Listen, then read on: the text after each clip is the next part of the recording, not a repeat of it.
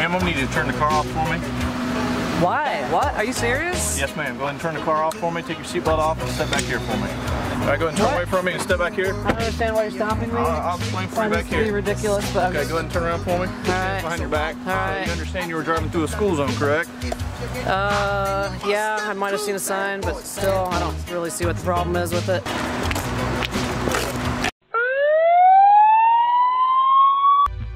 I got pulled over for speeding because I was going 83, 87, I don't know, in a school zone. Don't you know why I got pulled over? You're the sheriff. I didn't see any kids. You said there were kids. I didn't see any kids. It's a high school. They're all in school.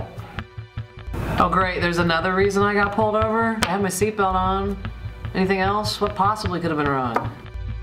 No, it's not my money. I don't have it. $1,798.22. Yeah, I'm serious. $1,798.22. No, I have no idea what this is.